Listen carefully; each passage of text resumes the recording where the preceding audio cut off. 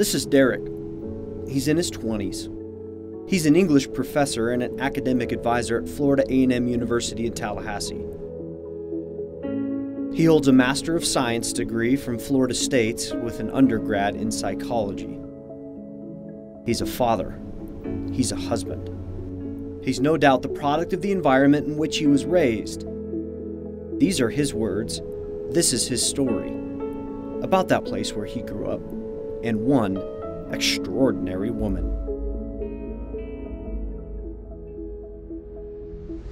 There's a saying that goes, "It takes a village to raise a child." And that's true. As a young black male who grew up in Miami, I was presented with challenges. Staying out of trouble and remaining in school were undoubtedly some of the most difficult. In my 5th grade year, after my father had left us and my aunt had passed away, my mom asked my 4 brothers and me to take in our 5 cousins so they wouldn't be separated from one another in the foster care system. Of course, we agreed, not thinking about the strain that it would cause. 3 years later, in the latter half of my 8th grade year, with my cousins still living with us, we moved to Jupiter. I didn't know anyone. It was a bad time for me. As time passed, I met a friend, Lucy. She told me about the Jupiter Tutorial Center, that you could get help with schoolwork, get some snacks, and go on cool trips. One day later, before I could even tell my mom about the center, Miss Runner pulled up in our front yard. And the rest was history. I grew to love and appreciate everything about the center and this amazing woman. She taught me my attitude had to change. She taught me humility, and that being a smart student on top of it wouldn't hurt anyone. Miss Runner has seen me at my worst, and I can say I would not be who I am today without her. So if anyone asks about how I got where I am today, I say God, my parents, Miss Runner, and the center. Where we are located, there is some very well-to-do families that are nestled up to some families that really struggle. A little bit of the haves and the have-nots all coming together, and the local elementary school just down the street sees that. The students who are coming from the Limestone community to us have a lot of family issues going on. We have a lot of grandparents raising them, a lot of aunt and uncles, a lot of multi-families. They were born into a situation where, through no fault of their own, they don't get the help at home, don't have the home environment, don't have 2 parents at home, struggle, and often don't do well in school. Edna Runner had that brilliant notion, and you know, in her heart, she knew it was the right thing to do, is to take children who might otherwise leave school, return to a dark home.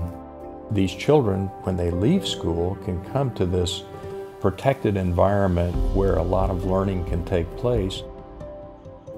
And if we can get them back on track, if we can get them going in the right direction, help them do better in school, help them do better on standardized tests, help them do better with personality issues. We teach them, we work with them, we play sports with them, and we help them have a better shot at a good life. They love to hear you say to them, how was your day? Or on Mondays, you know, what did you do this weekend? And just, they love that attention. They need that attention. Without the center, this neighborhood wouldn't be that good. These children, they probably will be more criminal, more thief. With the center, I can say my kids have first-class life. Miss Runner is one of the biggest influences in my life. When I came here to the center, we would all call her Big Mama. She would also get me involved in stuff. I started piano here, and it was very helpful. Miss Runner has helped me to know which path to take, just to keep my head straight and focused. You've got dozens and dozens of children here, 100 plus, that Edna takes care of. They teach them, they educate them, they love them, they feed them, they clothe them. When Christmas comes around, a lot of these kids don't have much Christmas. So they arranged to have lots of presents here for moms and little sisters and grandmothers and dads and brothers. And then the kids come in and they take a bag, they run around and they get a gift for each member of their family. And for a lot of them, that's their Christmas. And it's a beautiful thing to see, because some of these kids will look at you and say, if I don't get a gift for myself, can I get an extra one for my sister? And that's strong, yeah. We tend to take things for granted, but Edna teaches us not to. And she teaches the kids not to, and she teaches the kids to appreciate what comes their way. We went to Golden Corral as a field trip, and this student took the chicken and just stuffed it in his mouth. And I said, "Excuse me, sir, what are you doing?" And he just kept going, and I said, "Pick up the fork, eat the chicken with the fork." He said, "What is a fork?" And you know, that kind of, it baffled me, because I'm thinking everybody has forks, spoons, knives, all that good stuff at home. And then I had to take myself out of my shoes, put myself in his shoes and say, okay, maybe he doesn't know what a fork is. So I had to teach him that day how to eat with the fork. And that always stuck with me. And these kids they pull on your heartstrings. Whoever walks in the door, whether it's a volunteer or it's someone from the school system or it's an agency that's coming to make sure we're doing what we're supposed to be doing. You're here for 5 minutes and you want to know what you can do to help. I've been involved for 3 years tutoring. I first started once a week, and after a few days they asked me, "Mr. Lee, why do you only come once a week?" And I didn't really have a good answer, so I started coming twice a week. And then I went on the board shortly thereafter. And in terms of the evolution since then, an important thing that's happened is we bought the neighboring property and are now entering into a fundraising campaign to expand our facilities. We have 107 kids right now. We're capacity constrained. That's all we're allowed to have with the present physical space, and so we want to help more kids.